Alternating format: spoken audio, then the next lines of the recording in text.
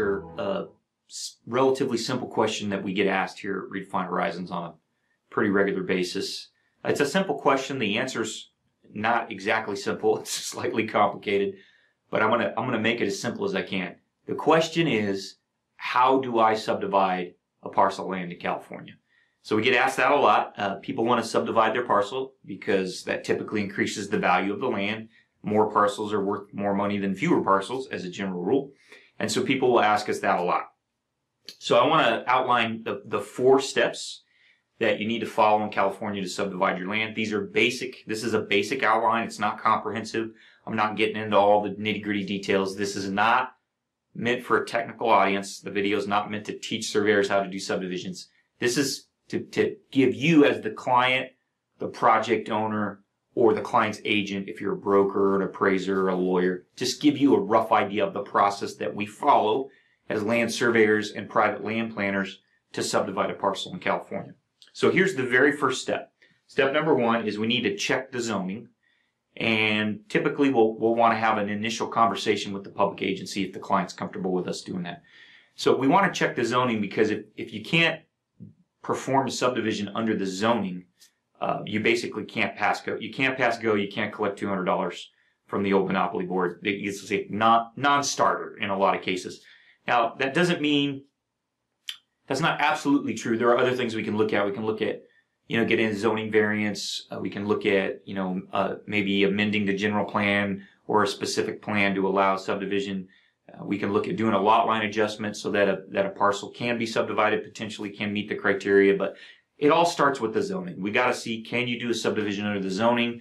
A lot of clients are surprised to find that they can't. So a large portion of the land in California is not currently zoned to allow subdivision. In other words, the parcels are always already as small as you're allowed to get them under the zoning. So that's the first thing you got to do, check the zoning. Second thing is, if you're allowed to do subdivision under the zoning, then the second thing we would do is we would prepare what's called a tentative subdivision map. If it's 4 or fewer parcels, it can be a parcel map. If it's 5 or more parcels, it's going to be a subdivision map or a tract map. Okay, those are different things, different kinds of subdivision maps. I'm not going to get into the details here. We'll do that in another video. Either case, you got to have a tentative map. A tentative map is basically a proposal for your subdivision that's going to go to the public agency to review. And in California, that's typically a city or a county. So if you're in the city's going to review. If you're in the county is going to review. Some smaller cities have the counties review their subdivision maps. Just depends. So you're going to put together a proposal, essentially, and tell the public agency, here's what's there right now. Here's what we're proposing to be there when we're done with the subdivision. Will you let us subdivide? That's what a tentative map does. So I've got a list of 5 things that go on a tentative map. So this is just kind of a general rule. Sometimes agencies require additional things, but these 5 things are almost always needed. So you're going to need to show the existing boundary of the parent parcel that you want to subdivide, number 1. Number 2, you're going to need to show the existing easements that encumber the parcel. So that means your land surveyor is going to need a title report, and he's going to need to map easements. You're going to need to show the existing topography. So what is the terrain? What does the site look like? Where are the buildings? Where are the driveways? Where are the utilities? You're going to need to show the proposed parcel configuration. So how do you plan to carve this parent parcel up into smaller pieces?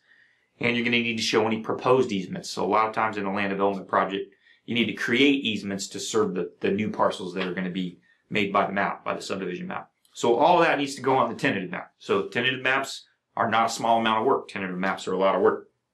Okay, after you submit the tentative map, the agency is going to respond. The public agency, the city or county, will respond with what we call conditions of approval. So the agency is going to say either no, you can't do a subdivision, and here's why.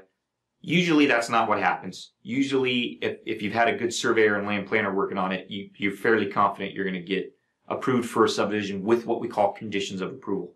So conditions of approval are when the agency says, yes, we will let you subdivide, but you have to meet these conditions first. And they give you a list. And usually you get conditions from Public Works, you get conditions from the fire marshal, you get conditions from environmental health, you get conditions from the planning department. Depending on where you're at, you get conditions from anybody and everybody. The flood control district, the mosquito vector control district, you name it. Okay, so they're going to give you a set of conditions of approval. And what you need to do at that point is you sit down with your land surveyor, your land planner, You might need to work with an architect or an engineer, civil engineer, and you got to go through and say, is it practical to meet these conditions of approval? You know, sometimes it's easy, sometimes it's hard. Sometimes they want you to build a bridge or put in a brand new street intersection, you know, extend a freeway. It varies a lot across jurisdiction and even across projects. So you got to sit down, look at the conditions and say, by the time we spend the money to meet the conditions, do we have a profitable subdivision? That's kind of the key question you're trying to answer. You may have to clarify with the public agency what they mean in their conditions of approval. But assuming that you decide you can move forward and still make a little money on your subdivision, you will then start the work to meet the conditions of approval. So you're going to come up with a plan to meet those conditions. If you're working with an attorney, they may put together a development agreement, which is just a contract with the city or the county about how you're going to meet the conditions and you know, you can phase the conditions and do different things, but it's just basically an agreement between the public agency and the developer about how the conditions are going to be met and the subdivision is going to be approved. So you start a plan, you start working to meet those conditions of approval.